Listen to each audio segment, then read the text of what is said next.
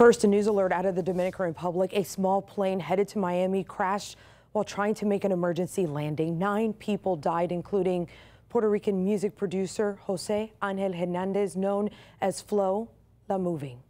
It happened at Aeropuerto Internacional de las Americas. The aviation company says the plane left El Higuero and minutes after takeoff tried to land again.